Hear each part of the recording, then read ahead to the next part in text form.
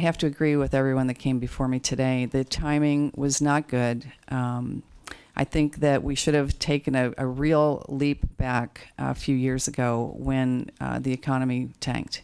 Because I know there's a lot of people that aren't even here having this conversation because they had to close their doors. Public policy cannot be a product of personal opinion, personal desires. And I know there are people here at this table who do not support paid parking, but that's not how you make public policy. Staff and commissioners who had no retail experience, no business experience, no jobs at risk, and no capital at risk decided it would be good for these merchants to have meters.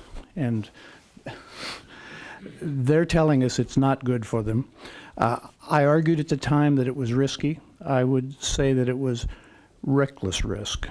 Therefore, we'll make a motion to bag all the meters for a period, I guess we'll start with 90 days, and I implore the administration to take steps into getting merchant buy-in. I'm not going to support the motion because I think we need to give this more time. I've been a proponent of this, but I want to make sure that we didn't deconstruct this motion, this parking management system, so the effect would be a shadow of its former self.